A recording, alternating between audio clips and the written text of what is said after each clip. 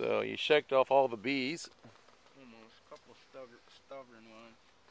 So you got your smokes out so that you notice that Mr. Bentley is being very wise. Look at that. He knows better. He's probably been stung. Smarter than we are. Yeah. Well, he got stung a long time ago, didn't he? Yeah, I think so. Yeah, he learned his lesson. It only takes him one. Yeah. He's no dummy. No. Smart little animal. Now we can put this back on. We've got there's probably 30 bees on top. Be careful not to squish. As long as they stay off the corners. Get out of there.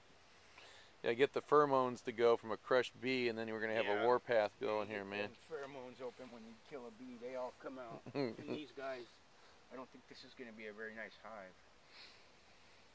They already seem pretty rambunctious. Yeah. Well, hopefully if they're rambunctious, they'll reproduce well. And but there's definitely a difference between wood and plastic. Yep, that was a hard lesson to learn. Don't seem to like them. But, you know, it's interesting.